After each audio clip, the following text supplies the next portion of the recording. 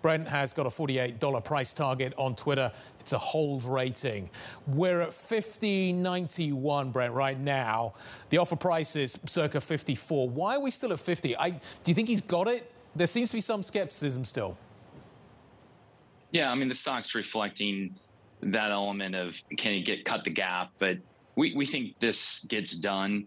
Ultimately, there's a lot of things that have to happen at Twitter, and most of these things are probably done better in private.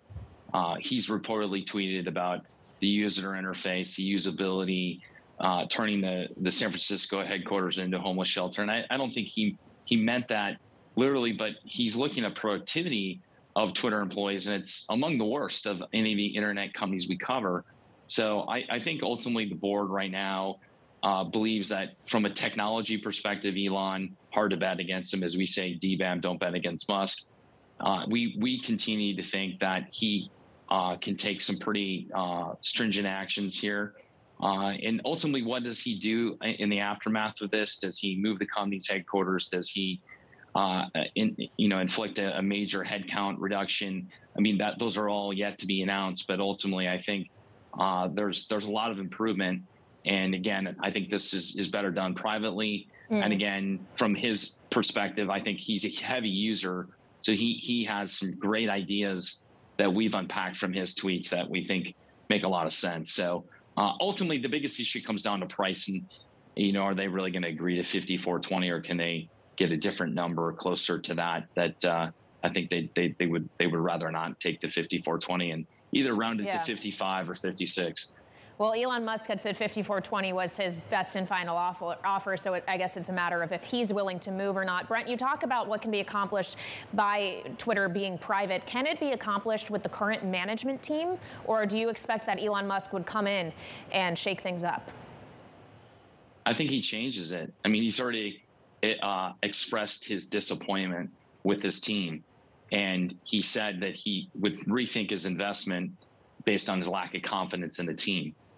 So I think you've seen some turmoil on the board. You've seen turmoil in the upper ranks. You obviously have a brand new team that's put in at the top. And so my belief is Elon will probably end up just handpicking his team and putting an additional team in is what I would think he would do, given what he said so far about his view. Now, part of that might just be a first pass. Who knows how much time he's actually spent with this team. So again, I don't want to send fear and shock down the wave of the Twitter management team that everyone's going to be changed out. But I do think he'll probably end up having to change out from what he's already said is what you would imply from what he's saying. Can Elon Musk get more from this than anybody else? Why did nobody else bid? I think, it goes back to no one thought he would actually create a car that 5 of the 10 neighbors in my neighborhood have, right? And he, from my view, is a user interface design genius. If you have a dog, you know what I'm talking about in the Tesla. Like, what other car has a dog mode where you can bring your dog to the grocery store and the air conditioning stays on, the locks are on, it says, hey, my dog's fine, it's in the car on the screen. I mean, the UI of the Tesla is incredible. So you take that analogy and apply it to Twitter. The UI looks like an old Ford. I mean, it's terrible. And so when you think about what he wants to do in terms of making the product more usable, more aesthetic, he is brilliant at doing that. And we think that he can make those changes.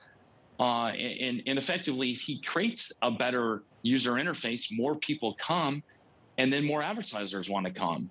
So we'll see. And obviously, he's talked about a subscription model that he believes in, and he can go down that route. But I think when you think about it right now, when he's taking it private, obviously he said this, I'm not doing this for the financial outcome. I'm doing this because I believe that this is a product that we all need. And so, no one really exactly knows, is he going to run this financially, or is he just going to run it for making it the best product? He doesn't care what the expense is to get there. Yeah, he says this is about free speech, not about making money. I guess he already has plenty of it, at least on paper, Brent. Do you think he'll face any regulatory headwinds? Say that he and Twitter actually come to an agreement. What is the likelihood that Capitol Hill takes issue?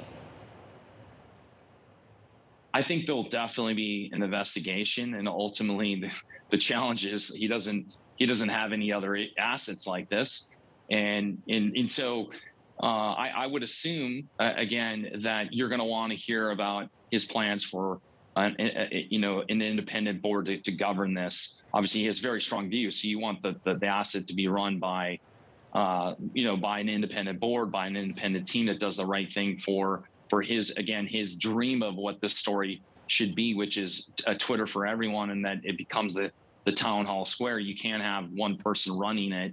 So I think there's ultimately going to be some oversight, but I think from a regulatory perspective, Jeffrey's desk believes that there's probably no big issue as it relates to this. If it was Microsoft or Salesforce or another company bidding, then we'd have a bigger issue, but we don't anticipate. It'll probably be a standard 6 months close. I guess that's why others haven't bid. Brent, is it a zero-sum game between Tesla and Twitter, i.e., does his attention now focus here, and is that a negative for shareholders in Tesla? I don't think so. I mean, I think, he talked about this, the TED Talk, that, he lived for 3 years on the factory floor in a company was near bankruptcy, and you could feel it in his energy about what was happening there. And it feels like Tesla's on a great footing. I'm not the Tesla analyst, so I don't want to speak out of turn, but it seems like they're on a really incredible trajectory, and that ultimately he wants to own this asset, but I don't think he wants to be the day-to-day. I still think, my assumption is Tesla is his primary focus. So I don't believe there'll be a distraction. Clearly, with Jack Dorsey having gone through this with Square and with Tesla or with Twitter, there's some concern. Does he have the energy? But again, when you've seen, 2 weekends ago, we counted, he tweeted 20 times about Twitter. Like, this is clearly an individual that has interests in tech and not maybe interest in golf on a Friday afternoon. So it seems like he's got a lot of the time and attention to this, and that ultimately with Tesla on a really good perspective and a really good route right now, it doesn't seem like that would be a big concern. And the other thing too is, Twitter's going to be private, right? So he doesn't have to wake up every day and deal with us, asking him questions. He can run it however he wants. So it's probably going to take a little less time. Okay, finally, Brent, obviously it's tech earnings week as well. We're going to be getting results from a lot of companies, Twitter included. For the social media players, what is your expectation? What is the market looking like for them, considering they're very advertising reliant, and we've seen that subscriber growth in particular wasn't great for Netflix. I'm wondering what it would be like for these guys. Well, we think there's a headwind from seasonality in advertising right now we're facing. Snap called that out, that they were seeing 30+% growth and expected that to moderate into the 20s. So I think what we're seeing is good growth, but Q1 seasonality, we have supply chain issues, right? You can't get new cars delivered to you on time. You've got all the overhang of what's happening in China. And then you have the global economy starting to show signs of maybe a slowdown. So advertisers are leaning a little less hard. So we think Facebook has a very difficult comp. They're going to end up probably being very conservative on the Q2 guide. And ultimately, we don't know what the Twitter numbers are, but ultimately the fact that they're saying, hey, we're going to accept this could be an indication that their financial results aren't that good either. That's one consideration here. But overall, the ad checks have been mediocre. We're coming off the pandemic hangover and then all these other issues I mentioned. So it's not a great backdrop right now. The good news is a lot of these stocks have been hit really hard. Facebook's trading at 13 times earnings, so it's not trading at a premium.